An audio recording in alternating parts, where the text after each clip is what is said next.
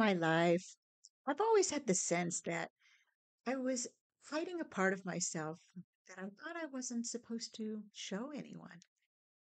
I don't know when I stopped setting high goals for myself because I distracted myself by putting all my efforts into helping someone else achieve their goals. And silently, I received my reward.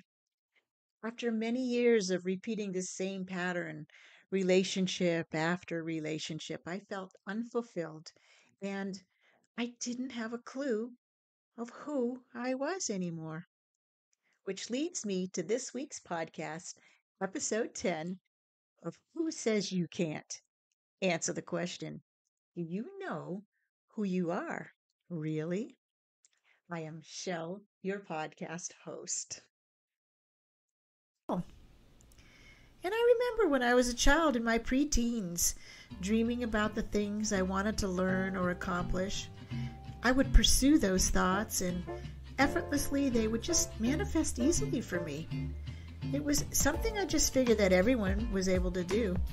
School was easy for me. I got great grades without having to study much. Any sport I tried came easily to me. I was popular and had lots of friends and was just happily enjoying life. My mother couldn't have children, and she was one of 12 children. So she and my father adopted me at 6 months of age, and then adopted my sister a year and a half later. They were very loving parents and always wanted the best for us. There were two things, however, that they said to me that changed the course of my life forever. We always knew that we were adopted, but my father once innocently told me that my meme, which is my mom's French-Canadian mother, favored me and my sister above all her other grandchildren because she felt sorry for us, that we were orphans. Little did he know that years later I realized that I suffered abandonment issues and questioned people's motives for loving me just because of that statement he made. The second incident happened when I was about 14 years old. I accidentally overheard my mom and dad talking about me.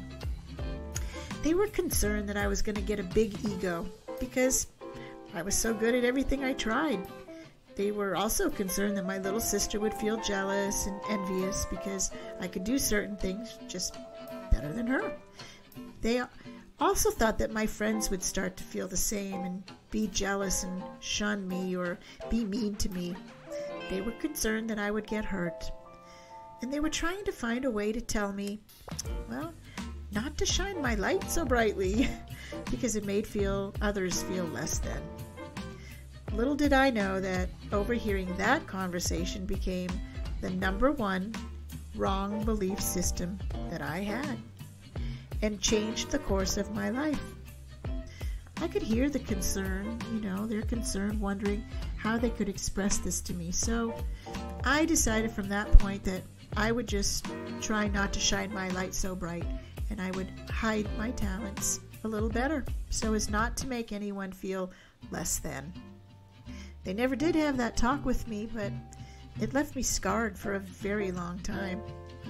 At 22 years of age, I met and married a man 12 years older than me. Fast forward 20 years. I was beginning my 20th year of marriage with a 3-year-old daughter and an 18-year-old opiate-addicted son about to go into court-ordered rehab, who had been a star athlete being looked at for scholarships in either baseball or basketball. My husband was an alcoholic, very controlling, manipulative, jealous, mentally and verbally abusive man, and I was miserable being with him. I wanted to leave him, but then he became ill and had to have emergency intestinal surgery, which required 12 weeks of care before they could reverse the procedure. And during that time, he was more miserable than usual, and I devised what I called my getaway plan. It was the only thing that kept me going, except my little angel daughter. I secretly decided that I would make my getaway while my husband went to the hospital for his second repair surgery. I know, This was a cowardly way to leave him. But, I was scared and totally insecure and miserable since for the last 20 years, I allowed him to mold me into being the world's best people pleaser. Do you know what a people pleaser is? Well, let me tell you, I held the award at 45 years old for being the world's best people pleaser. I was the most accommodating wife, accommodating mother, accommodating Little League team mom, accommodating homeroom mom, accommodating neighbor, accommodating daughter, accommodating friend, you name it, I made everyone happy. Everyone else except for the most important person, me. Have you ever felt that way? Well, at about this time, my best friend introduced me to her pastor friend at her Pentecostal church. She thought talking with him might help me to get some answers. I was brought up a strict Catholic, got married in the Catholic Church, raised our kids Catholic, sent our son to 8 years in a Catholic school, and then when he graduated, I left the Catholic Church, and I hadn't stepped into a church for 5 years. But I was open and desperate for some spiritual help, so I went to her Pentecostal church, and OMG, what a difference than the Catholic Church. But it was here that I started my spiritual journey, and I asked the most important questions that were to change my life forever. The profound questions were, who the heck am I? And what the heck is my purpose in life? Have you ever asked yourself a similar question? This began the quest for truth for the next 18 years of my life. It has been a long, dark night of the soul, a hero's journey for me. Had I known that then, I would have probably gone back into my unaware state of deep sleep. But my soul would not let me. Well, my escape plan worked flawlessly, and my daughter and I left her father with the intention of reinventing myself for the first time and start a new life while I figured out who the heck I was. I had been the master of disguises, won the award for being the perfect people pleaser for the past 45 years, and I completely lost my own identity. But it was that spark of hope to be free, and my faith in God, and the burning desire for the truth embedded so deeply in my soul that I had no choice but to keep searching for the answer as to why I felt this gaping hole of unfulfillment in my heart. I made it my mission to find myself. Have you ever heard that term? I know, it's such a cliche term, but it sums it up perfectly. So I went on my hero's journey all alone and decided that I wasn't going to stop until I figured it out. Who I was and why I felt this horrible hole of unfulfillment in my heart. And the answer as to what my life's purpose was.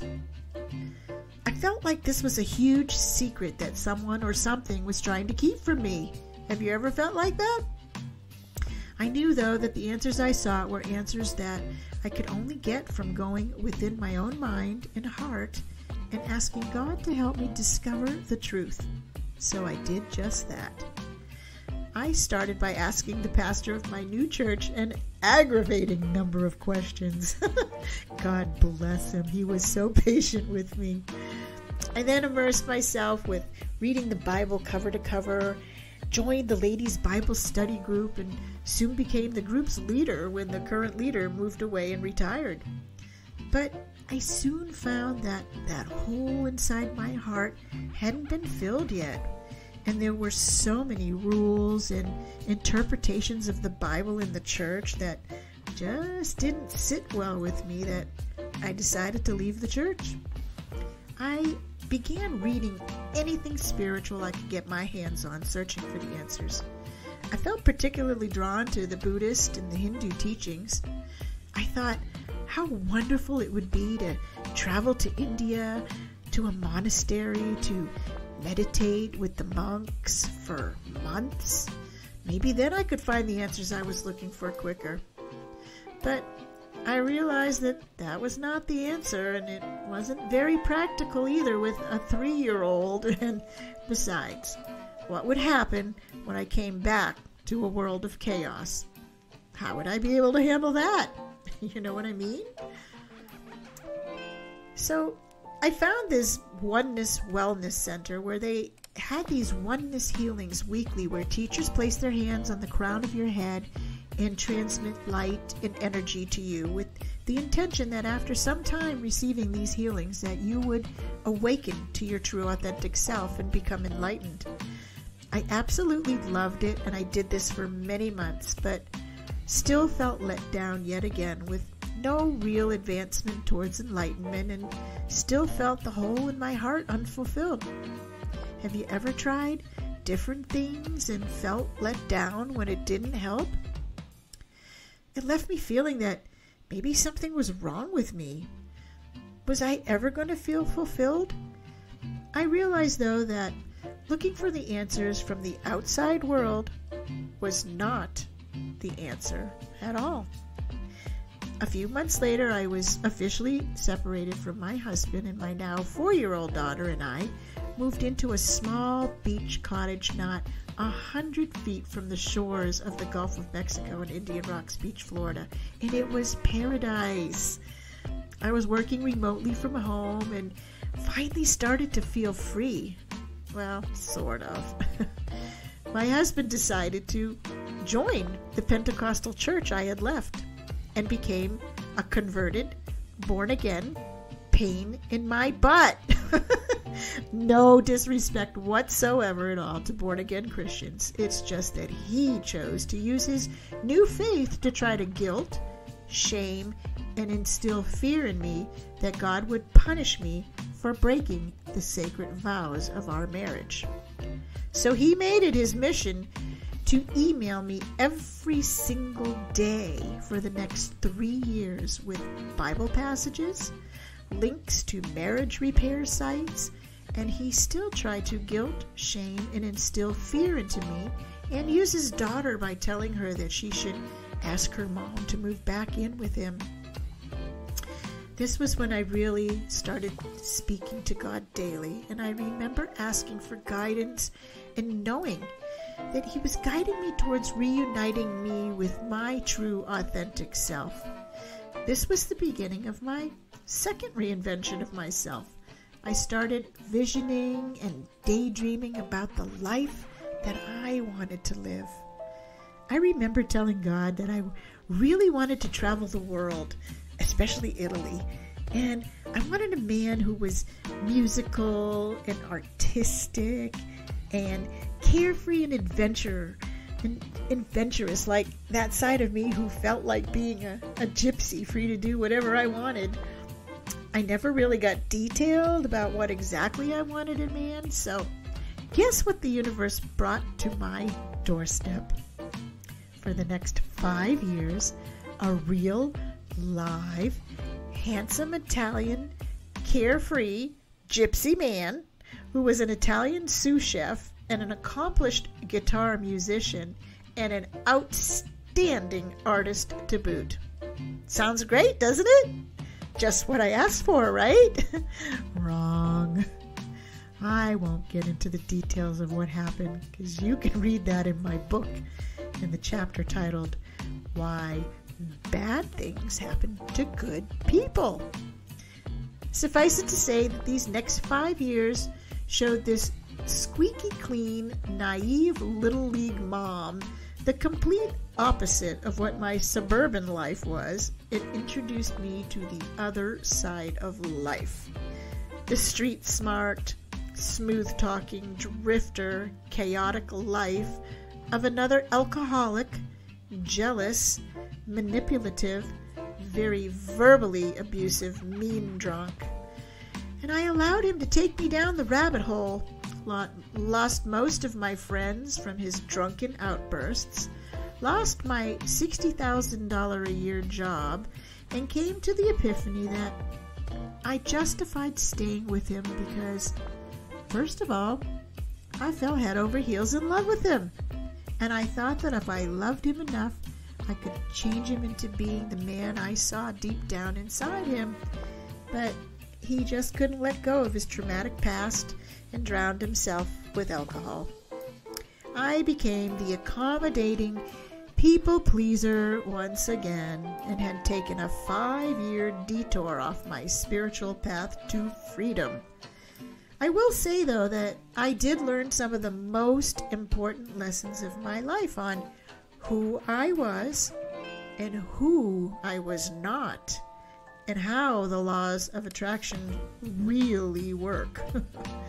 So I left the Italian gypsy with my now 10-year-old daughter, and we took what we thought was going to be a 3-week summer vacation to visit my sister in California. I had been taking care of my stepmom in her house, who had a lot of health issues and was unable to care for herself after my dad passed away a year prior. I really needed a break, so my sister offered us a respite, and my nasty stepbrothers were forced to finally help out their mother after my dad passed and stepped up to the plate while we were in California for 3 weeks. Well, they informed me after a week that they were going to take over their mother's care and sell her house, and left my daughter and I stranded and homeless in California, and they sold all our belongings. Hence the third reinvention of myself at 52 years of age, with 3 weeks of clothing to my name.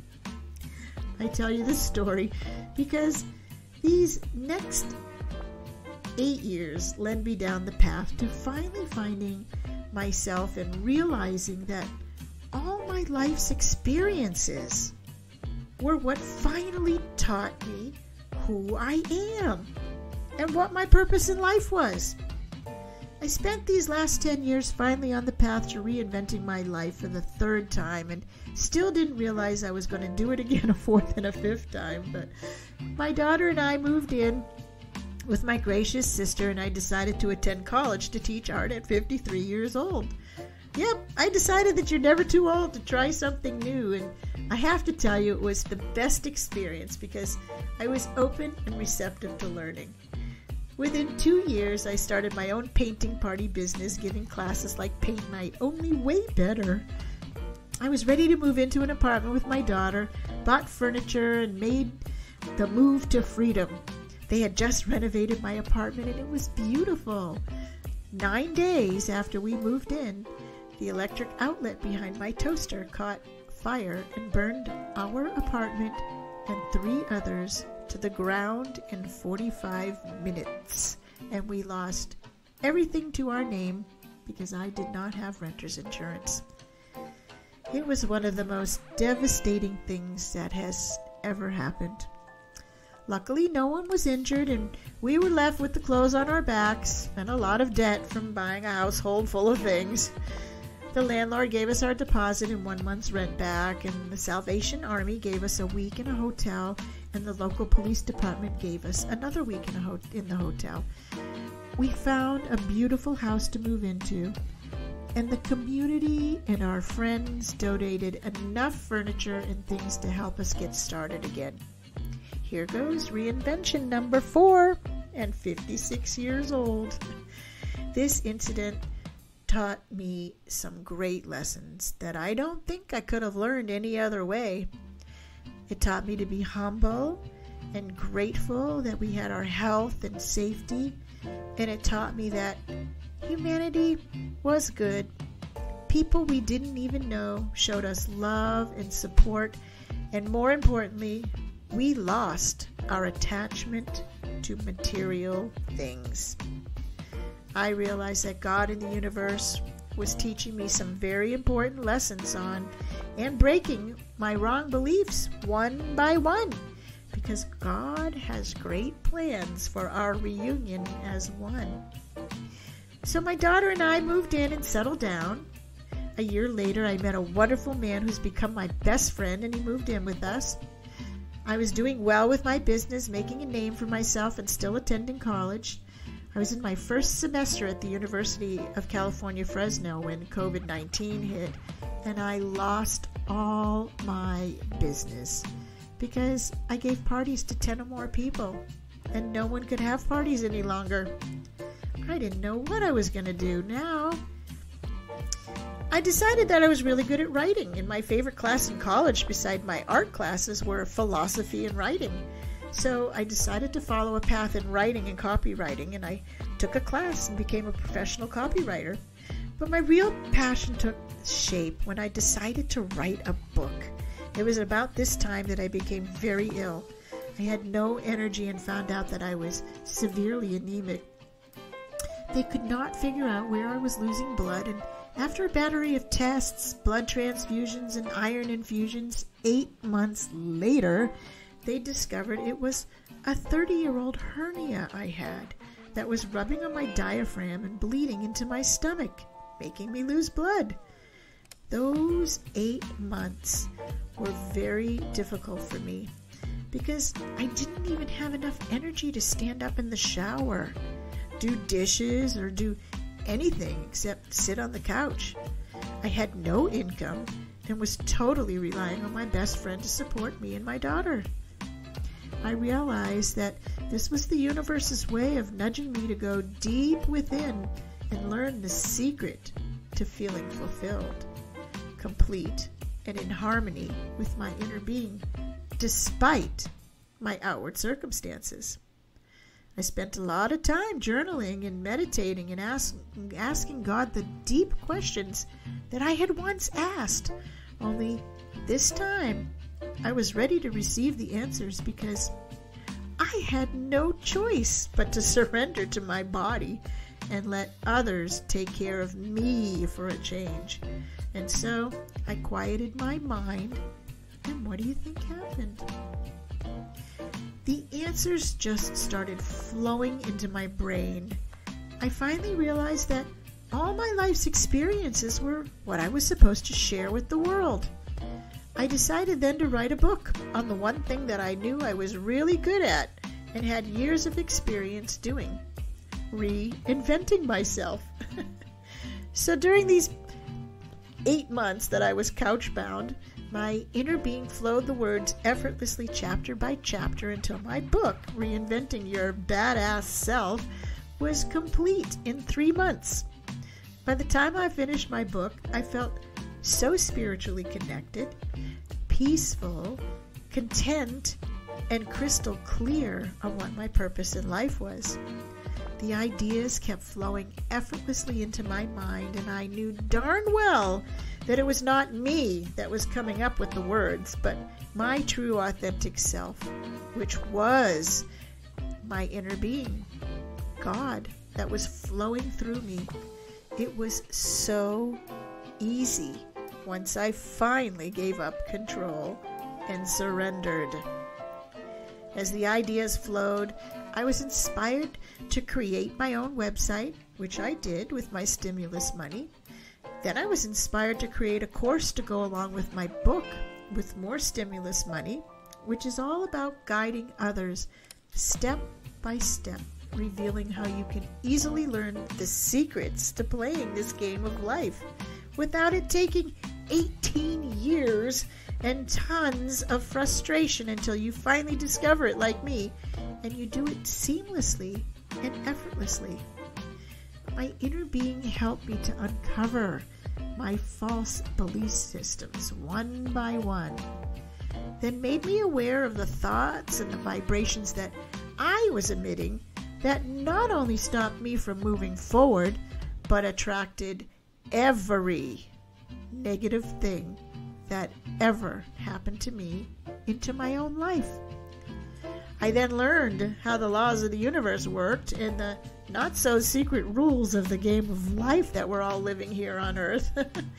Did you get your handbook when you were born? Well, none of us did, but my inner being shared the not-so-secret secrets when I was quiet enough to receive them.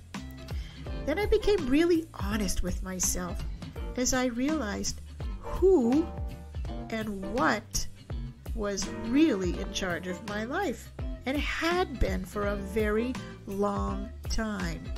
And my inner being revealed the reasons why I just couldn't break the toxic cycles of manipulation and control. Remember back in the beginning of my story when I told you what the number one wrong belief system was?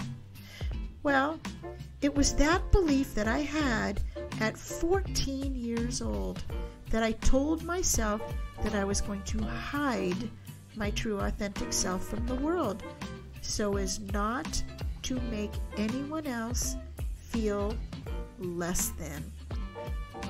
It wasn't until just recently, when I was stuck trying to complete the last chapter of the course from my book and to wrap it all together, that I fell into a deep depression. I still felt that unfulfilled hole in my heart. And then the epiphany came. God revealed my childhood memory to me. I remember how I used to feel as a child. I knew who I was. I knew then that God and I were one, and everything came effortlessly to me. I knew then that anything I wanted to be, have, or do was easy. I didn't have any money back then, and didn't need any for my dreams to come true. I had the answer back then, and then I chose to hide it so that I wouldn't make anyone feel less than around me. Then, after years of hiding myself, I forgot who I was until this very moment. I realized that I had the answer all along. All I had to do was quiet my mind and listen to my inner voice again. I had finally become my true authentic self again and was free to start the fifth and final reinvention of myself, knowing who I am and what my purpose in life was. I am a visionary coach and an uplifter. I always have been since I was a child. I've always been able to see the big picture of everything I did, and I've helped countless people throughout my life achieve their goals, but I never allowed myself to achieve my own large goals. I realize that I've always had a compassionate and loving heart and wisdom beyond my years, and my inner being showed me that sharing my story and creating a course to help others achieve what took me a lifetime to achieve is what I was meant to do. I know I am to share my creativeness through my words and my art, and so I'm going to share with you now the image of God that was revealed to me. I'm now going to reveal that image to you, and I'd like you to keep an open mind and take a good look, because I know you're going to recognize the face of God just like I did.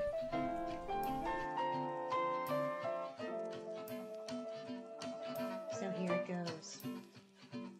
Here's what God showed me. Take a good, hard look into the mirror, my friends, because the face that you see in the mirror is the face of